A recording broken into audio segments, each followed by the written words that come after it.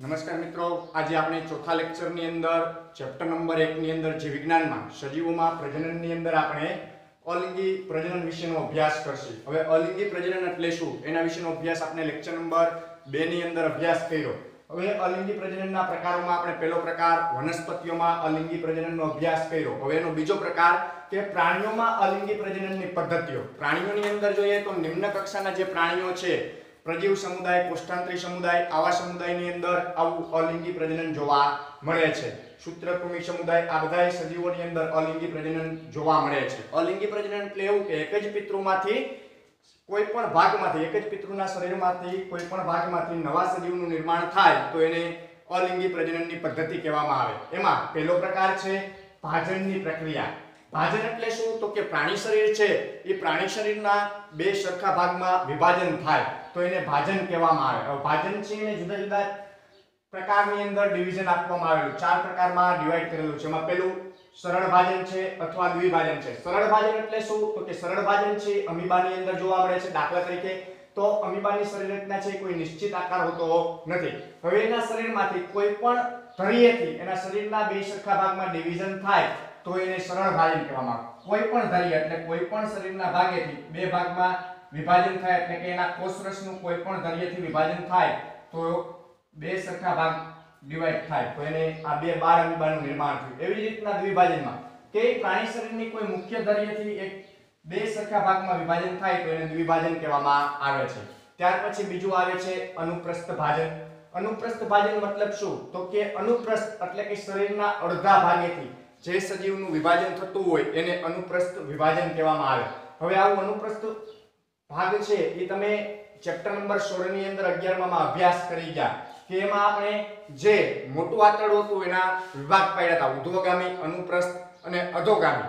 તો અનુપ્રસ્થ એટલે કેવું? તો કે આ રીતના જે આડું ત્રાંસું આવેલું હોય એને આપણે અનુપ્રસ્થ કહીએ. તો આવા અનુપ્રસ્થ ભાજન, દ્વિભાજન એ દાખલા તરીકે આપણે પેરામિશિયમમાં જોવા મળે. આ પેરામિશિયમની સંરચના છે. પેરામિશિયમ છે એમાં જોઈએ તો એના ખોરાક ગ્રહણ કરવાની ખાંચ છે, તારાકેન્દ્ર છે, રસ્તાની છે, એનું કોષ કેન્દ્ર છે. હવે સૌપ્રથમ એની અંદર બધી જ વસ્તુઓ બેવડાય તો એના તારાકેન્દ્ર બેવડાના, કોષ કેન્દ્ર લંબાણું.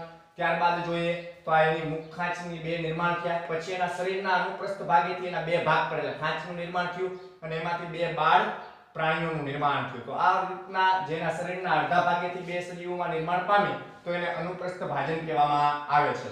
ત્યાર પછી ભાજનનો ત્રીજો પ્રકાર છે આયામ ભાજન. આયામ મતલબ તો કે આપણા શરીરના બે સરખા ભાગ કરીએ, મુખ્ય ધરીયથી આમ ઊભો ભાગ કરીએ તો એને આયામ ભાજન કહેવામાં આવે છે. તો આવું આયામ ભાજન છે એ દાખલા તરીકે યુગ્લિના અને વર્ટિસેલાની અંદર જોવા મળે છે. વર્ટિસેલા અને યુગ્લિના આપણે અહીં એક્ઝામ્પલ યુગ્લિનાનું લીધું છે. હવે આ સિમ્પલ યુગ્લિનાની સંરચના છે. યુગ્લિના વિશે તમે ચેપ્ટર નંબર 2 માં 11 માં અભ્યાસ કરી ગયા. યુગ્લિના છે એ દ્વિકશાધારી પ્રાણી છે, બરોબર છે. એમાં એક કશા મોટી હોય, એક કશા અદ્રશ્ય હોય છે. હવે આ યુગ્લિનાનું શરીર છે, એનું કોષ કેન્દ્ર છે, એની મુખ ખાંચ છે, આ નાની કશા, આ મોટી કશા. સૌપ્રથમ એમાં બે કશાઓનું નિર્માણ થશે, કોષ કેન્દ્ર બેવડાશે, ત્યારબાદ એમાં ખાંચનું નિર્માણ થાય તો આ એની મુખ ખાંચ બની. તો આ મુખ પાસે ખાંચ બને છે. તો આવી ખાંચ બની, એ ખાંચનું નિર્માણ થતા ખાંચમાંથી અહીં ઊભી ધરીએ બે ભાગ થાય છે, કોષ કેન્દ્ર ડિવાઈડ થાય તો આ બે બાળ યુગ્લિનાનું નિર્માણ થયું. વચમાંથી ખાંચમાંથી જુદા પડ્યા એટલે અહીંથી આમ બે બાળ યુગ્લિના સેપરેટ પડે છે. તો આ રીતના એમાં વિભાજન જોવા મળે છે તો એને આયામ ભાજન કહેવામાં આવે, ઊભું ભાજન. ત્યાર પછી બીજો પ્રકાર છે બહુભાજન. બહુભાજન એટલે શું? તો કે એક કરતા વધારે વખત વિભાજન થાય એટલે કે બે કરતા વધારે વખત વિભાજન થાય તો એને બહુભાજન કહેવાય. આવું બહુભાજન અમીબા, પેરામિશિયમ અને પ્લાઝ્મોડિયમની અંદર જોવા મળે છે. હવે આપણે અહીં અમીબાનું એક્ઝામ્પલ લઈએ. અમીબા છે એના કોષ કેન્દ્રનું અસમભાજન થાય. અસમભાજન એટલે તો કે વારંવાર અસમ વિભાજન થતા એના કોષ કેન્દ્ર ઘણા બધા બને. એ કોષ કેન્દ્ર બન્યા બાદ અમીબા છે એનું સ્ફોટન થાય. સ્ફોટન થવું મતલબ તૂટે છે અને કોષ કેન્દ્રની ફરતે કોષરસ વીંટળાય છે. તો દરેક આ કોષ કેન્દ્ર છે એ નવા અમીબામાં નિર્માણ પામે. તો બે કરતા વધારે અમીબાનું નિર્માણ થયું એક જ કોષ કેન્દ્રમાં. જ્યારે અહીં ખાલી કોષ કેન્દ્રનું વિભાજન થાય, કોષરસનું વિભાજન થતું નથી. તો આ પ્રકારે બહુભાજન જોવા મળે છે. તો ભાજનના મુખ્ય 4 પ્રકાર હતા. તદુપરાંત જોઈએ તો ભાજનની અંદર શું જોવા મળે? તો કે ભાજનની પ્રક્રિયામાં જે સજીવનું નિર્માણ થશે એ એના પિતૃઓને આબેહૂબ કોપી હશે, એટલા માટે એને ક્લોન પણ કહેવામાં આવે અથવા ઝેરોક્સ કોપી પણ કહેવામાં આવે. શું કામ?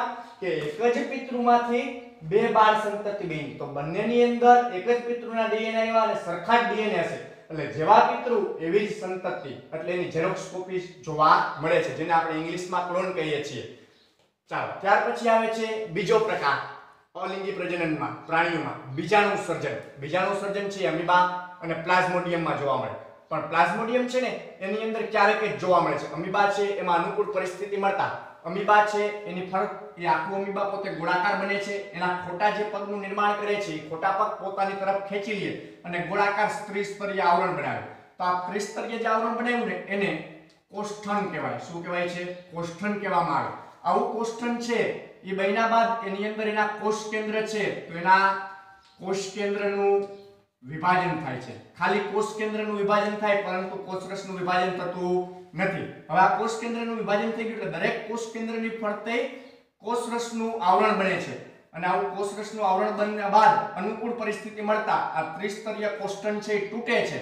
તો જેમાંથી બીજાણુ બહાર નીકળે છે બધાય કોષ કેન્દ્ર કોષરસ વાળા, એ કોષ કેન્દ્રને કૂટપાદી બીજાણુ કહેવાય. શું કામ? કે અમીબા છે એ પણ ખોટા પગનું નિર્માણ કરે, તો આ ખોટા પગનું નિર્માણ કરે એટલા માટે એને કૂટપાદી કહેવામાં આવે.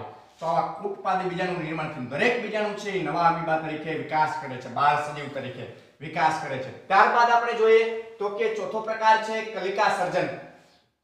ત્રીજો પ્રકાર છે કલિકા સર્જન. કલિકા સર્જન એટલે કે પ્રાણી શરીરની અંદર અથવા પ્રાણી શરીરની બહાર કોષનો સમૂહ બને અને કોષના સમૂહમાંથી નવા સજીવનું નિર્માણ થાય, તો એને કલિકા સર્જન કહેવામાં આવે. હવે કલિકા સર્જન છે એ વનસ્પતિમાં એક જ પ્રકારનું હતું, બાહ્ય પ્રકારનું. જ્યારે પ્રાણીઓમાં જોઈએ તો બે પ્રકાર, બાહ્ય કલિકા સર્જન અને અંતઃકલિકા સર્જન, આવા બે પ્રકાર જોવા મળે. એમાં પહેલું આપણે બાહ્ય કલિકા સર્જન વિશેનો અભ્યાસ કરીએ તો દાખલા તરીકે હાઇડ્રાની અંદર આવું બાહ્ય કલિકા સર્જન જોવા મળે. આ હાઇડ્રાની સંરચના છે, હાઇડ્રા છે કોષ્ઠાંતરી સમુદાયનું પ્રાણી છે, કુંજા જેવા આકારનું પ્રાણી હોય, નાનું એવું સૂક્ષ્મદર્શી, ક્યારેક નરી આંખે દેખાય એવા પ્રકાર. તો આ હાઇડ્રાનું નોર્મલી પિતૃ શરીર છે, એના ઉપર કોષનો સમૂહ બને, એમાં કોષનું વિભાજન થાય. કોષનું વિભાજન થતા એ કોષોની સંખ્યામાં વધારો થાય.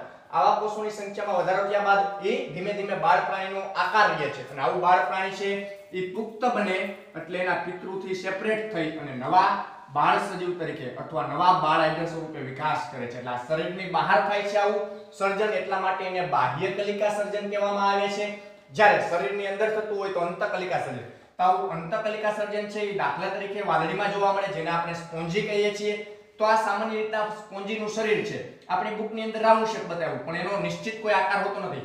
હવે એની અંદર સ્પોન્જીના શરીરમાં અવિભેદિત કોષનો સમૂહ બને, આ કોષનો સમૂહ મોટો થાય છે અને પુખ્ત બનતા એ પ્રાણી શરીરની બહાર નીકળે છે અને નવા બાળ વાદળી સ્વરૂપે વિકાસ કરે. તો શરીરની અંદર વિકાસ થયો તો એને અંતઃકલિકા સર્જન, અને બહાર વિકાસ થાય તો બાહ્ય કલિકા સર્જન કહેવામાં આવે છે.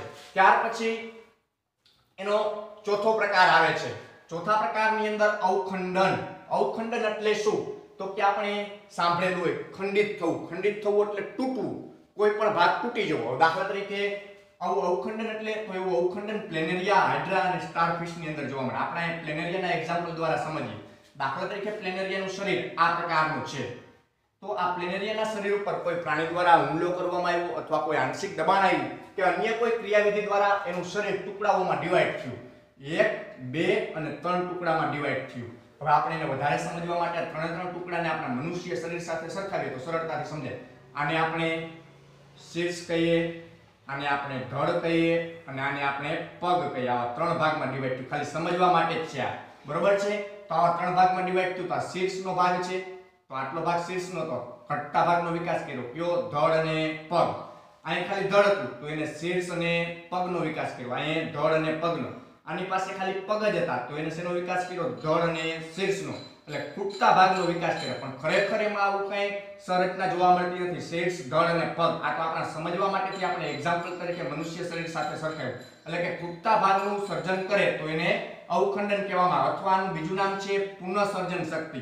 તો કે પુનઃસર્જન શક્તિ એટલે ખૂટતા ભાગનું નિર્માણ થાય એવા પ્રકારની. ચાલો, આજના લેક્ચરમાં આપણે આટલું પ્રાણીઓની અંદર મુખ્ય 4 પ્રકાર અલિંગી પ્રજનનના અભ્યાસ કર્યા છે. જય હિન્દ, જય ભારત.